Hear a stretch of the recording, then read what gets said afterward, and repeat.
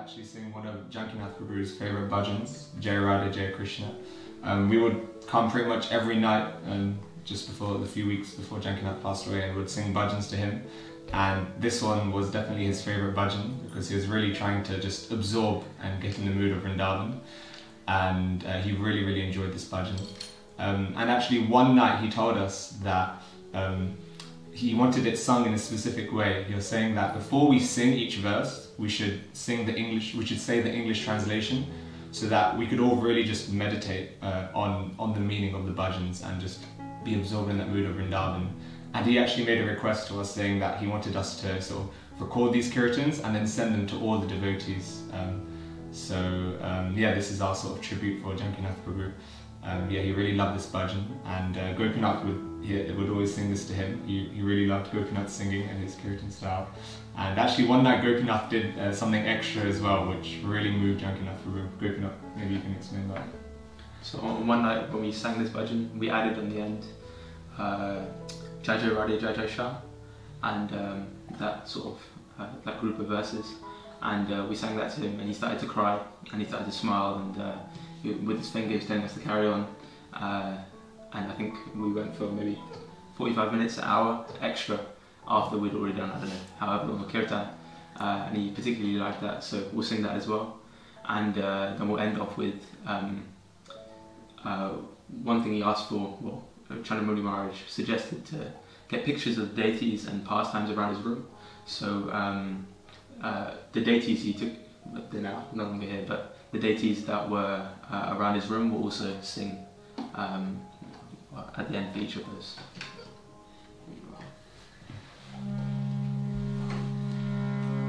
All glories to Radha and Krishna and the divine forest of Vrindavan. All glories to the three presiding deities of Vrindavan, Sri Govinda, Gopinath and Madana Mohan.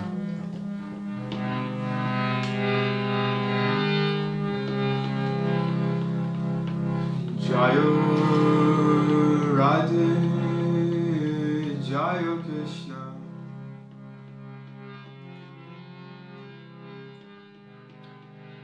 Jayo Vrindavan.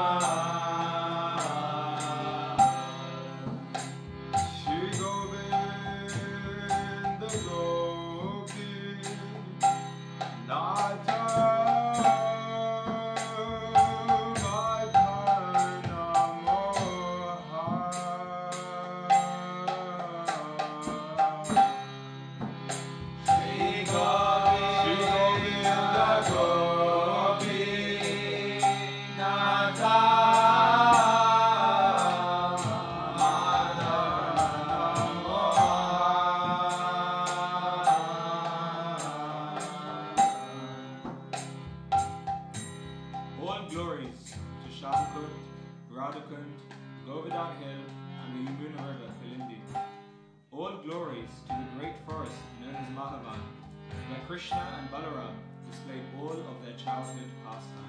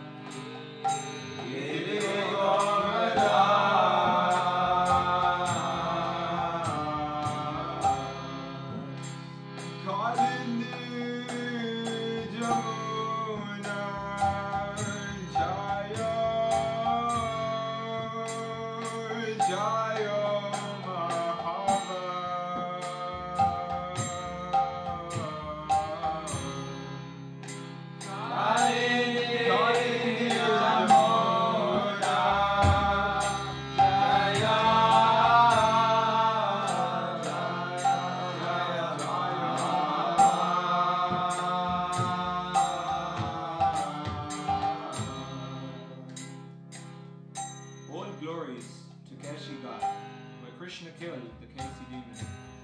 All glories to Bhakti tree, where Krishna attracted all the gopis to come by playing his flute.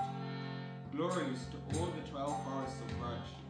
At these places, the son of Nanda, Sri Krishna, performed all of his pastimes.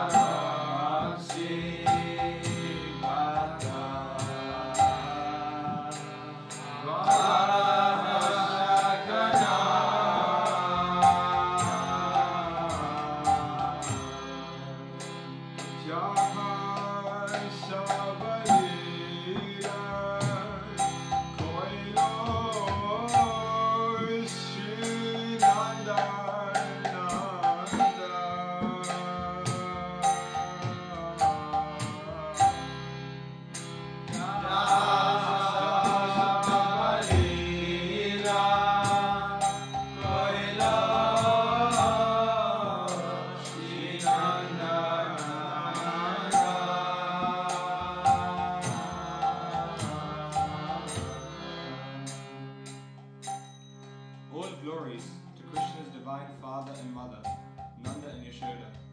All glories to the cowherd boys, headed by Sridham, the older brother of Srimati Radharani and Ananga Manjari.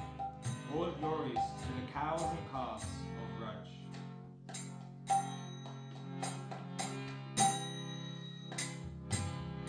Srinanda Jasoda Jaya Jaya Gopaga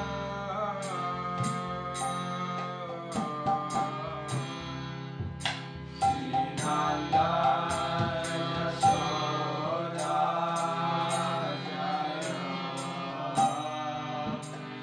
Jaya Jaya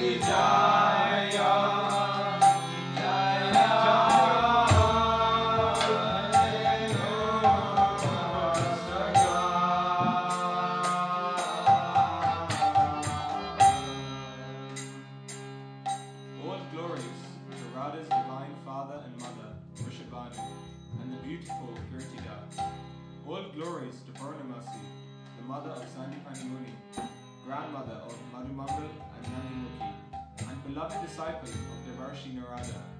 All glories to the young cowherd maidens of Raj. Jayo Visha Bhanujaya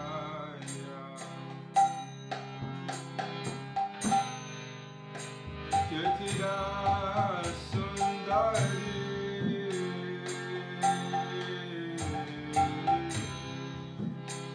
Jaya Visha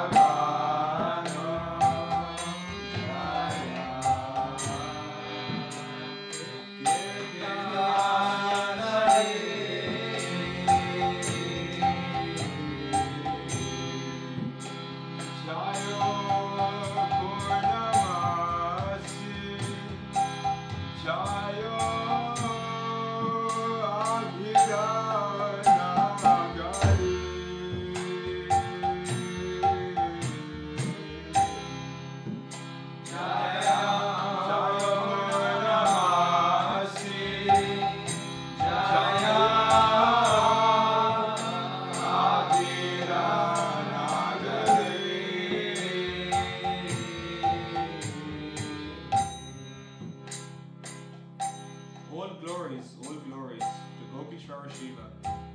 resides in Vrindavan in order to protect the holy Dham. All glories to Krishna's funny Brahmana friend, Madhu Mangal.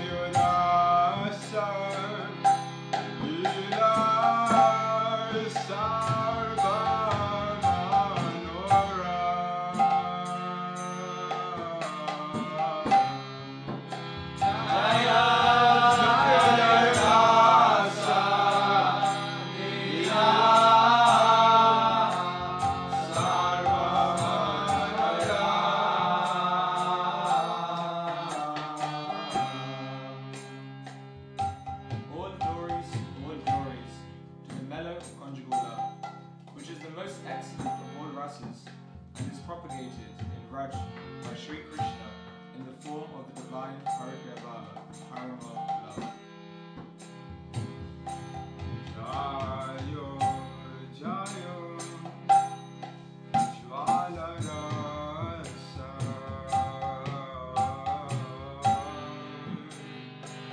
Sarva Rasa Sa.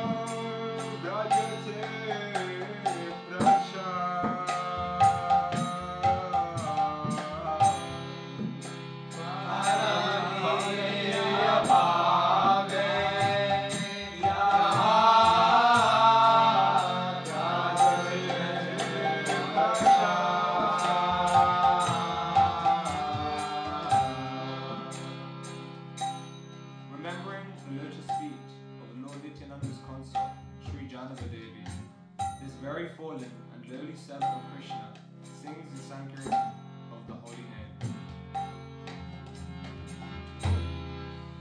Shri Janava Pada Padma Koriya Smara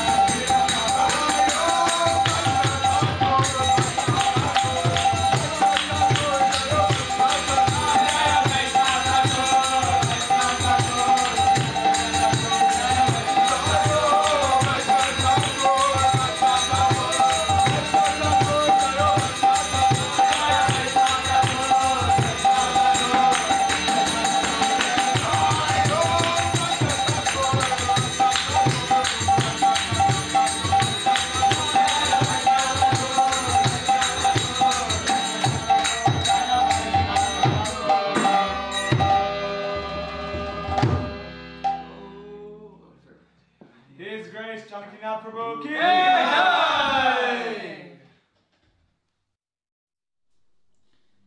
He who brought the treasure of divine love and who is filled with compassion and mercy, where has such a personality as Srinivas Acharya gone? Where are my Sarup Damodar and Rupa Goswami? Where is Sanatana? Where is Raghunath Das, the saviour of the fallen? Where are my Raghunath Bhatt and Gopal Bhatt, and where is Krishna Das Kaviraj? Where did Lord Gauranga, the great dancer, suddenly go? I will smash my head against the rock and enter into the fire. Where will I find Lord Gauranga, the reservoir of all wonderful qualities? Being unable to obtain the association of Lord Gauranga, accompanied by all of these devotees, in whose association he performed his pastimes, Narottam Das simply weeps.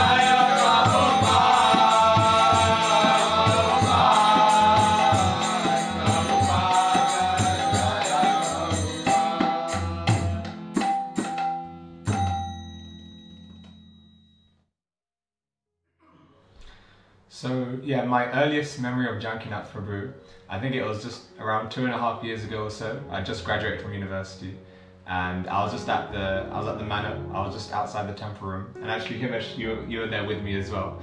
I don't know if you remember this, but we were just loitering outside the temple room, just chilling. And then Jankinath Prabhu comes, and then he sees us, and in his sort of usual like positive, bubbly, like buzzing spirit, he comes up to us and he just starts speaking with us, and we just have like an amazing conversation with him. And then during that conversation as well, like he actually like invites us, like, oh, you should come round next week for like lunch or something. I think he was staying sort of in one of the cottages with some other devotees, and he just started, he was inviting us around, and I just remember feeling so touched after that, because I was like, I'm just like some nerdy PS kid, like with some rude boy chilling at the manor, and like he comes up to us and he wants to invite us and have a genuine sort of, catch up and spend time with us. So that was my earliest sort of, probably one of my first sort of proper interactions and conversations with Jankinath Prabhu. And yeah, I just remember feeling really touched after that. And then for a while then I didn't really have much interaction with him. Saw him at a few events here and there, but yeah, I didn't see him so much. But then coming when he sort of came to the manor earlier this year because of his health, and he started staying here, I got the privilege of spending more time with him. And yeah, there was even some days sort of towards the end when his health was getting worse, he needed sort of people to just sort of serve him full time. And so I was doing that for one day. And I remember that on that day, he asked me to make him some tea, but he was giving me these specific instructions, how like it can't be too hot because then it was burn his throat, but it can't be too cold because he needs something to soothe it. And he was giving me all these instructions, put it in this cup, blah, blah, blah. So I do it, and that was the most stressful tea making I've ever done. I make tea every day, but at that time I was like checking it every 30 seconds, like, is this too hot, is this too cold? And I was just like doing so many crazy calculations just because I wanted it to be perfect for Jankinath Prabhu. And then I nervously give him the tea, give it to him to sip, and then he takes a sip, and then he's like, oh, that is perfect, Hirsch. And then he said this, which actually like got me really shocked. He's like, Hirsch, this is why you got a first at Warwick. Now I'm not saying that to big myself up. I was shocked because like I didn't even remember telling him that like ever. And then when I was thinking like, how did he even know that, or how did he sort of remember? Then I understood that I probably told him that just after I graduated, when I met him there at the Manor, and that was 2.5 years ago. But I was just so shocked because I didn't even remember him telling him that, and it was so long ago, and we didn't even speak much since then. But he still remembered that, and especially in the sort of the condition that he was in so much pain. But still, you know, his mind was so sharp, and he still remembered that, and that really like moved my heart. I was just so it really definitely moved me, and I was just so amazed at that. So yeah, that was, and then yeah, since he sort of passed, I guess, he was, Jagannath was definitely on my mind. It's still been on my mind the last few weeks, and I remember sort of we had a few memorial events and things like that, and it was so amazing just to hear all the glorifications about Jagannath Prabhu. And one thing I kept hearing was sort of his interactions with everyone he met, whether it was devotees, non-devotees, just anyone. He just always had positive interactions. He was always uplifting and inspiring people. And I kept on hearing this in all the memorial programs, and I was sort of reflecting on that, and sort of now even in my interactions, you know, I'm making more of a conscious effort to just be more sort of positive, more grateful, and just more uplifting, because I know that's exactly what Jagannath Prabhu did. And so I've just been sort of meditating on that these last few weeks. And yeah, definitely really going to miss Jagannath Prabhu. And Hare Krishna. Hare Krishna. So for me, my relationship with Jagannath didn't really. It was after he came back to the Manor that I really started to appreciate his presence, his association. Before, when I was in the ashram with Jagannath, I think, like many people have said, I feel I undervalued him, I underappreciated him at the time. Although he was always, as everyone has shared, bubbly, and he would start these sanghas with us. He would do like these Bhagavatam sanghas every week with us, with a few of the ashram boys, and just inspire us. And I remember when he first came back to the Manor, you know, I was actually quite nervous to see him, because it's like, oh, okay, a dying man, he's got cancer, I got to be kind of sensitive. And then I walk in and he's like lying on his exercise ball, and he's kind of shocked because he's lost a lot of weight and he looks very different. And then he looks up at me and he says, oh, and it's like the same Jagannath again, like, and he's like, oh, hi Sam, like, how's it going? And then immediately I felt so appreciated, and so I was like, just walking away there, I was just completely shocked, because I was expecting to go in there like, oh, how are you doing, Jagannath? Like, you know, how you would be with a dying man. But it was the other way around. He was like asking about my parents, asking about, like you were saying, he remembered all this stuff from like a few years ago. So yeah, just his ability to make people feel wanted, appreciated, no matter what his condition was. And when I walked in here, he was obviously in so much pain, but immediately he just changed it to serve me. You know, so it was so amazing. Yeah, and I think my appreciation continued to grow as he was here, as I got the opportunity to be around him and see his level of surrender. And that was one of the main things that really inspired me, was seeing him surrendering at each step. And as you guys know, when he would take a shot of morphine to relieve the pain, generally he would then share some nectar. So one time after, this is towards the end, last few days, one time after he took some morphine, in a very joking mood, he shared with me some wisdom. He said, never pray to Krishna for what you don't want in life. So he was kind of joking. He was saying that I prayed to Krishna, please take away all this pain and things, and he said, but Krishna gave me more. And he said, so he was praying for many different things to Krishna, that what I don't want, and but every level he was surrendering. And then his final fear was the idea that Vaishnavas, devotees, had to personally take care of him, take care of his personal needs, bathe him, wash him, clothe him, like that. That was his. He wasn't afraid of death, he wasn't afraid of the pain, but he was afraid of accepting service from others. This was his final fear. and he shared with us that even that now I've had to surrender. So externally Krishna stripped everything from him, but internally he was giving him so much, and he was just surrendering to it and accepting that at every moment. So that was so inspiring. And yeah, the last thing I did for him was put on his socks just before he left the hospital, and even then I caught his toe, and I think I caused him a lot of pain. But I think, you know, but so I'm not sure how much use I was in serving him, but he definitely gave me a lot. And since passing, I think I've been reflecting on his selfless nature. One time I was with him, and you know, the thought just came into my head, oh, I wonder if I can get his nice saffron dhotis once he, like, this actually came into my head, and I just like, since then I've been just reflecting on his selfless nature and how I also need to improve. You know, all I can think about is that kind of stuff, and that's what's coming in my head. And is Janakinath, and he's constantly in so much pain, and all he can think about is serving others. So that's the real lesson for me, and I pray that Janakinath will can absorb some of that selfless qualities. Hare Krishna. Hare Krishna. So, you know, for me, you know, I met Janakinath, you know, like 5-6 years ago when I first came into Krishna consciousness, and for me, he's just, you know, such a unique devotee.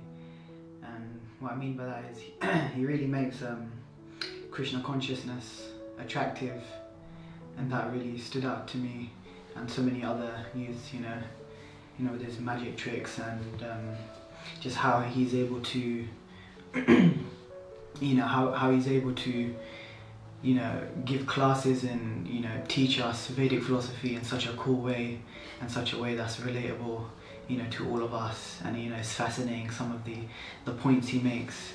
You know, he was a very intellectual, you know, very intellectual person. And one of the other things was that, you know, he's so, you know, very personal. He's everyone's ever well-wisher.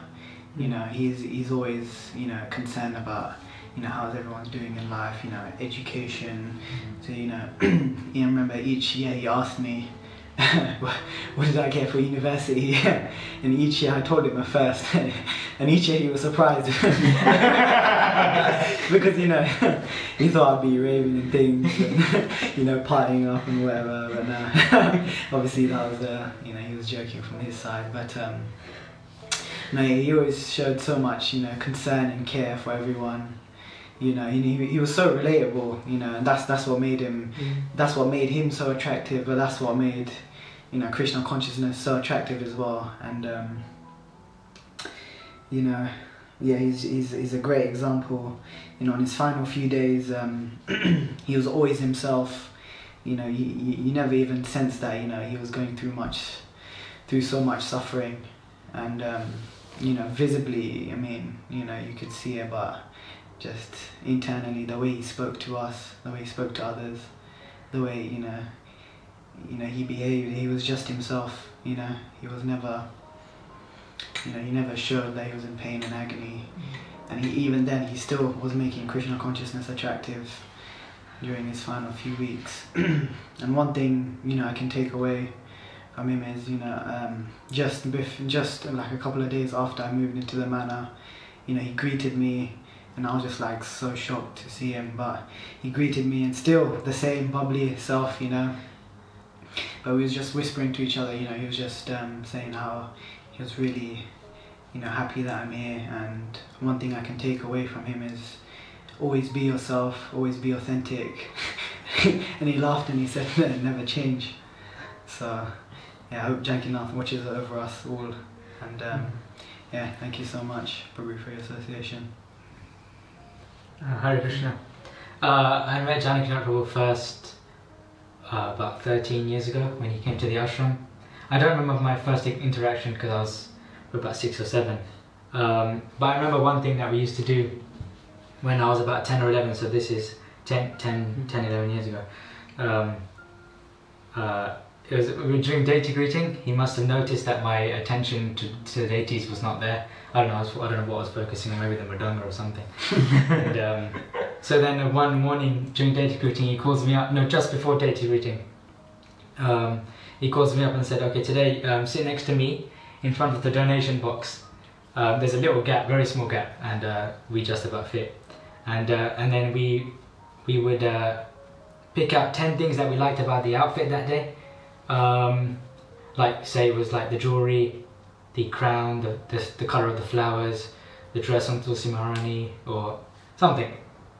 And we did that for about, I think maybe 2-3 years when he was there, because as Ganeshan Prabhu mentioned in his tribute, they were never there. Well, they weren't there very often because they would do a lot of late night programs, so him and Ganeshan Prabhu wouldn't really turn up. So when he was there, we would sit together and just look at the deities, and I think he really helped improve my attention to the deities because I had to give him 10 things which I liked about the deities.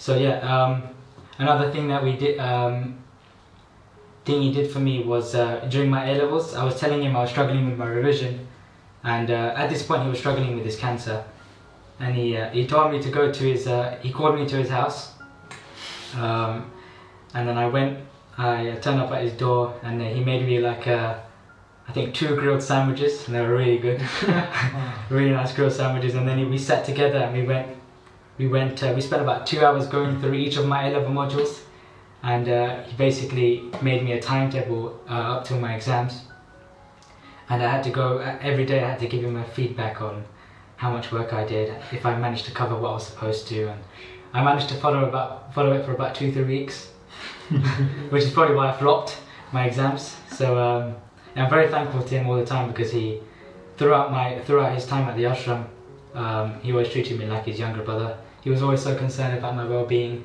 Always like Himesh, he was always asking about education, even spiritual life, and he was like an older brother. He was a really nice mentor, and we also had a lot of banter together, especially on Janmashtami prep. I always used to ask to be on his team, and then we would just go off and we would do service, but also would have a lot of fun, and he was amazing. That was probably my best times. In his time here, we were thankful. We were fortunate enough to be able to serve him quite personally, and one thing that we used to do every day was a massage, and you can see he was in so much pain, but it was quite relieving. And then every time I was massaging him, he would start asking about the well-being of my mum and sister, and he would like say, "Oh, if they need anything, just let me know. If there's anything I can do for them." I'm in my head, I'm thinking like, he's going through so much pain, and he's in his like final stages, and he's still thinking about the well-being of other devotees. So I was always in my mind like, what an amazing example he is, so concerned for other devotees. And then one joke he made for me is I must have got emotional. He was saying, "Oh, I'm really thankful for your massages," and I must have got a bit. I started saying some emotional stuff, and he doesn't normally like that stuff. So he told me, he's like, stop with the emotions. You can save that for your wife in the future. And so I think Sripapa Prabhu was there. We just both just cracked up. That was a nice memory. Another memory we had while he was here was me and Himesh started reading Lokanath Maharaj's Vajramandal Parikram, and we used to go. We used to do it day by day, and it was a really nice book because you could literally feel like you were with the Parikram, and he would like test us to see where the places we went every day, and he was the most attentive. Like, he was in the most pain. He was suffering the most, but he was the most attentive to every place we went, and we would forget, and he would have to tell us again like what we just read. Definitely caught us out. Yeah, all the time. And yeah, the final thing I did for him was what was it? Oh, I was with him during a morning program, and then I think the last thing I did was just like a 20-minute massage for him, and yeah, I think that was the last time I interacted with him. And what I've taken away,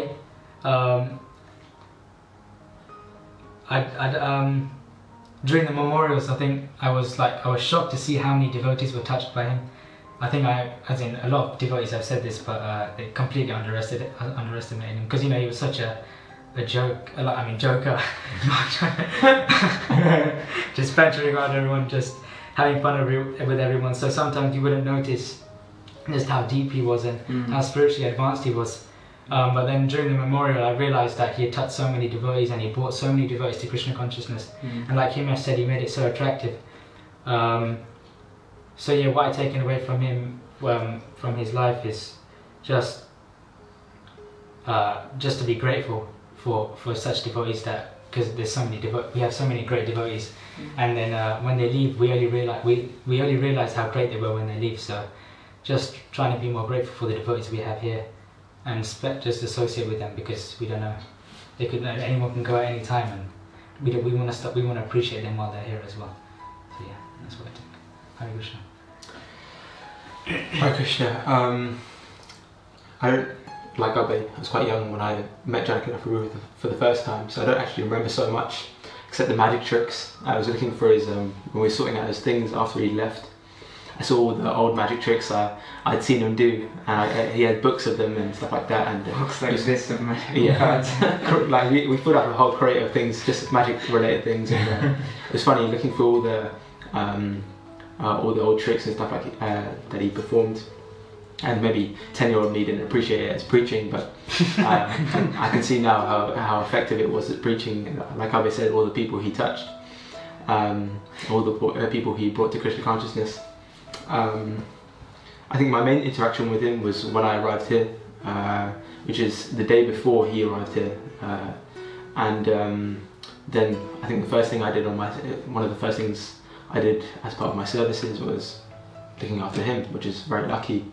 And I think I'm not very appreciative, or I'm not appreciative enough of all the things he gave me just in his few weeks here. But one of the things he gave to me was some attraction for Vrindavan, which hopefully I can hold on to. And the way he gave that was one of the things we used to do was listen to Dinabandhu Prabhu's narrations of Vrindavan pastimes. So we listened to that together. And then, as the boy said, about Rajmanu Parakram, and then later on Gopal Champu, which Chandamuli Maharaj told him to read in his final days. And because we couldn't find a copy, I bought him a copy. So now I've got a copy, and yeah, I'm very grateful for that. And hopefully I can keep up some attachment for Vrindavan, like he did, follow his example. And then even when I arrived, one of my times massaging him, we spent about 3.5-4 hours talking about, I don't know how, but it ended up being my life, and we were talking about problems, and we somehow had some problems in common. Obviously his were a bit more severe than mine, but and we were talking about them, and then he did an exercise with me where we switched positions, and he recorded me like playing devil's advocate with my own problems. And I don't know how I ended up in that position, but then he kind of pushed me when I said no, and so I've still got that recording, which I'm grateful for. And yeah, all the time I got to spend, I wish I got to spend more time, and I was more appreciative at that time, and still now. But yeah, he gave me a lot. There's many more things, but yeah, I think one of the things I took from after he left was again this Vrindavan thing. There's a picture in the living room of Krishna and Balaram and the Gopas in Vrindavan with the cows, and I remember the morning after he left looking at that picture and thinking, because somebody had made a comment about him going to Vrindavan, that this is where he is now. And that was one of for me it was a big boost in my faith, that for somebody to go through so much pain and still be so attracted and so attached to Krishna consciousness, there's got to be something in it. And my faith isn't strong enough to maybe see that on my own, but through him I can see that, well, there's got to be something there, because if he's managed to hold on to Krishna consciousness through all this, then, well, what excuse do I have? So that's one of the main things I've taken away, among many other things. So I'm very appreciative of that. Haribol. This was a couple weeks, maybe 1 or 2 weeks before he left. I was sitting here and I was giving him his morphine, and it was the afternoon after he'd had his call with all the Chapati devotees. And so I sat there with the first thing he said, mix it and take out this syringe and stuff like that. Syringe, I don't know what it's called, pipette. So I took it out, and then I was sitting there waiting. He said, just give me a minute. And he was smiling, laughing when he said it. So I was sitting there, and gave him maybe 5 minutes, and then I gave him his first dose, and then again he said, give me a little bit of time. So I said, yeah, no problem. And then he started to cry, and I only noticed because I was sitting back here, and I saw that he was leaning over the bed, and I saw the tears on the floor, and then I looked at him, and after a couple of seconds, he looked back at me, and he said, "Sorry, the Vaishnavas have done so much for me. I can't. Sometimes I don't know what to do." Just so he cried. I guess it helps with the emotional side of it. And Radharanda had just arranged another call the next day with Bhaktivedanta Manor and Gogol Prabhu, I think, if I remember correctly. I really hope I can one day imbibe just a little bit of that appreciation for the devotees. Yeah, I haven't got it, but hopefully one day I can get a little bit of that appreciation. Even one of the pictures here was Radha Gopinath, and I was thinking that. So I'm just going to continue because I forgot this as well. But I remember seeing Radha Gopinath and thinking, well, my name's Gopinath, so it should be Gopinath Das, and then thinking, well, this is who I'm supposed to be serving. And I remember thinking that in the kirtan, and trying to watch the deities whilst I sing. So hopefully I can sing with a little bit of love for Krishna. And that's become, I've now got it on my phone, and every time I chant or something like that, I'll put the picture there, the same picture, same outfit. And I've developed, I wouldn't say attraction, but some small attraction. Krishna has been kind and given some small attraction for those deities. And if it wasn't for him putting up those deities because he liked them, then I would never have found that, at least not for a while, until I go to Chapati. That's become a really, every day, a few times a day, I look at that picture of those deities in that outfit. And if it wasn't for him liking those deities so much and putting it up on his wall, then I would never have got that. So I'm very appreciative of that as well. He passed away on the day that they were installed, right? The day they were installed, yeah. Oh wow. How many? I don't know how many years ago. Deep connection. Yeah, that's true.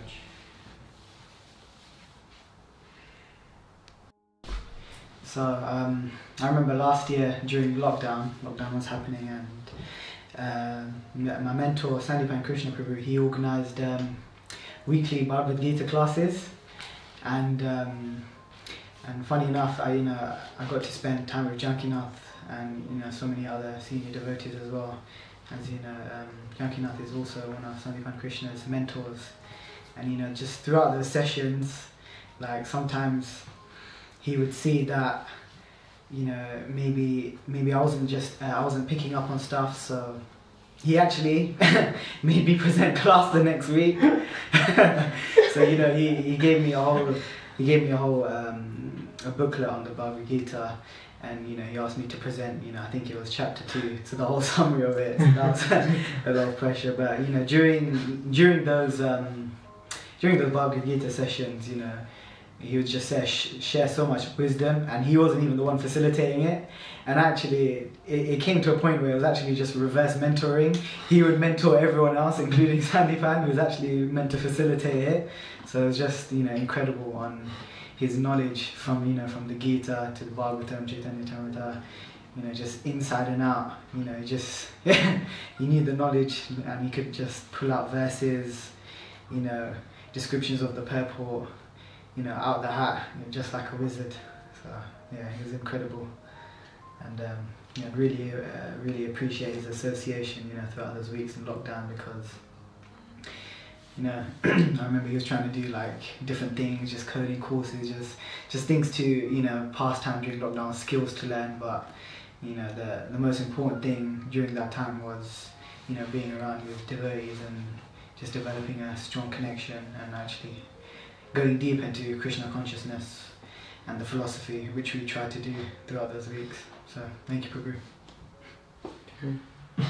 Another pastime I had with him was in the mentorship retreat, Panasana mentorship. I think it was 2020 at Bucklands, and the whole trip I got sick. I had stomach cramps, and it was like really painful. So I didn't get to do much on that trip. But and I was in the same room as Janakirtan Prabhu, and of course at this point he was suffering a lot still with his cancer, and but every day, like a few times a day, he would like get me a hot water bottle. He'd make sure he was come and check if I was alright. He would see if I wanted any prasadam, any water, and he was just always checking if I was alright. And even after the trip, a few days after, he would message me like, "Oh, Abhay, how's it going? How's your stomach cramps? Are they better?"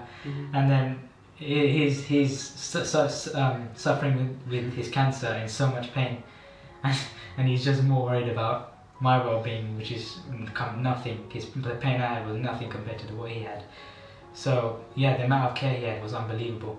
And then also on that trip, I was telling him that I struggled with my communication, and how to communicate with different people. So he was someone who always made me do stuff that was completely out of my comfort zone, like always. And I didn't like it, but he made me do it in the end. And one of these things was I had to go in the mentorship, go around to people I'd never spoken to before or never met. There wasn't that many of them, but there was a decent amount. And I had to take a selfie with them, and which I hated that anyway. I hated selfies. And then I had to ask them what they learned from mentorship,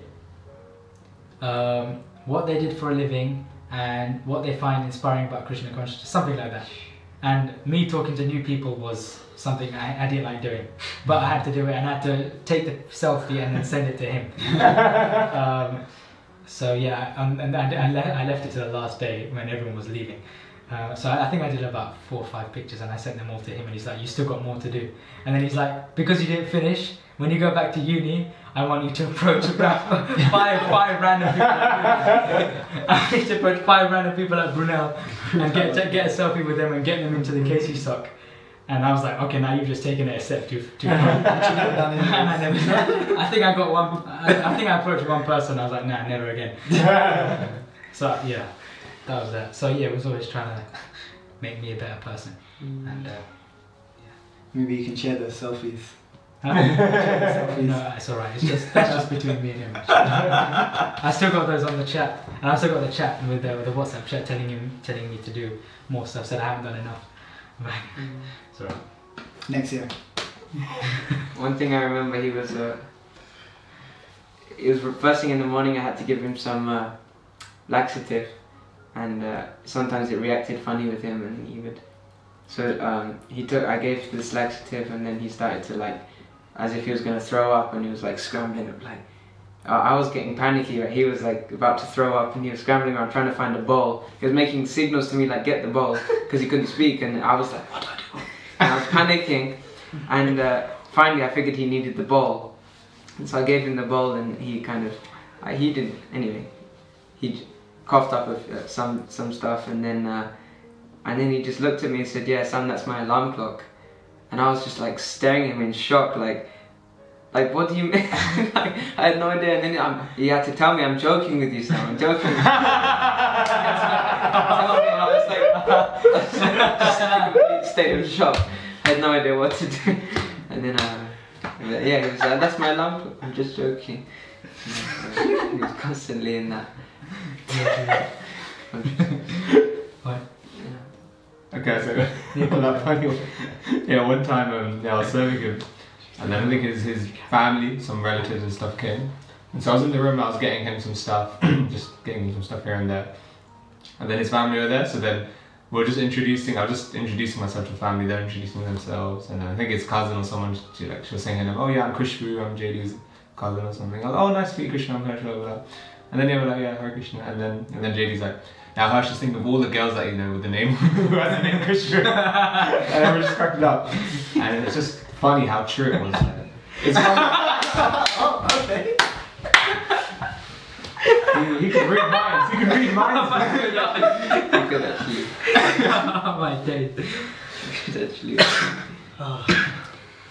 Yeah, another thing, fast time I had with him, I was serving him during the morning program, and he slept for about an hour, and then he woke up and he said he wanted some water, but as you know, as Harsh mentioned before, it had to be not too hot because it would burn him and not too cold.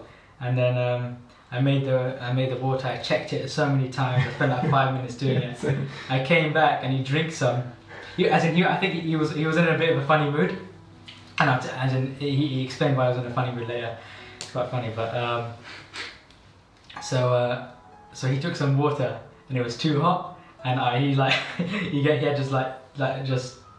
just got mad basically. He just gave a face, so he looked really mad. And then I dropped something. He was like, "What are you doing?" And then 2 minutes later, he told me, "Oh, but there's a reason I got mad at you." Basically, when he was sleeping, he had a dream that I left him. I abandoned him. I abandoned him in a field, in the manor fields. We were walking, and I just left him there. So and then he woke up, and because of that dream, he was already quite mad at me. So he told me, "Sorry, don't take my madness seriously. It's just because I had a dream of you and you abandoned me in a field, so I was just annoyed." I was like, I told him I wouldn't do it because I'm not sure, but I promised him I would never abandon him in a field. But yeah, that's just one person. Our friend woman there. So actually, one of the last things he said to me was, we did kirtan. It was the night before he left for the hospital, and I asked him, "Oh, what should I sing?" And he said to me, "Gangster's Paradise" by Coolio.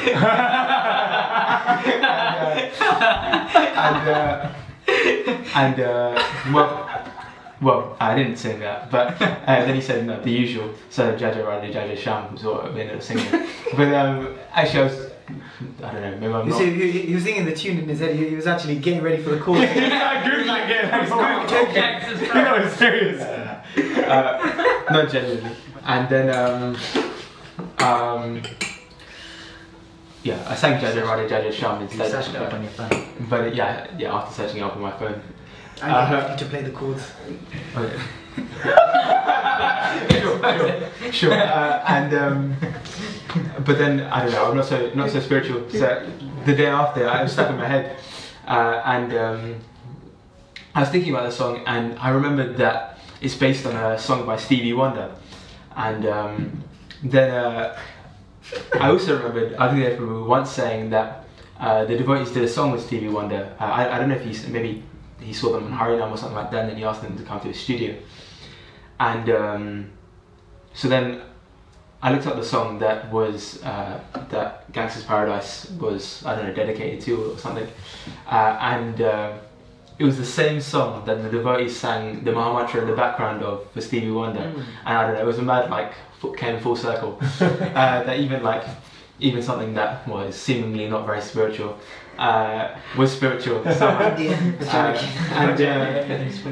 I never ended up telling him that because he'd left. But yeah, I thought it was quite cool how the devotee can make anything spiritual. And when he says it, when I say it's not going to be very spiritual, but when he says it, Krishna finds a way to bring it full circle. And the other thing was that one time, about a week before he left, just after his call with, I think, Gauranga Prabhu and some other Chapati devotees, I was giving him his morphine, and he started to cry. And I only noticed because he was leaning over the bed, and I saw the tears on the floor. And I looked up at him, and after a few seconds, he looked at me and he said that the kindness of the Vaishnavas is sometimes just it's too much, and I hope one day I can get a bit of that appreciation that he had for the devotees. And I think the next day he was going to have a call with Bhaktivedanta Manor, or in the coming few days, Bhaktivedanta Manor, or maybe Gogol Prabhupada, if I remember correctly, that Radha Damodar was arranging for him. And yeah, and he was crying, and he was saying that the devotees are just so kind, and well, he's done a lot for me, so hopefully one day I can reciprocate that appreciation, and yeah, I'm very appreciative of that. Janaki Prabhu,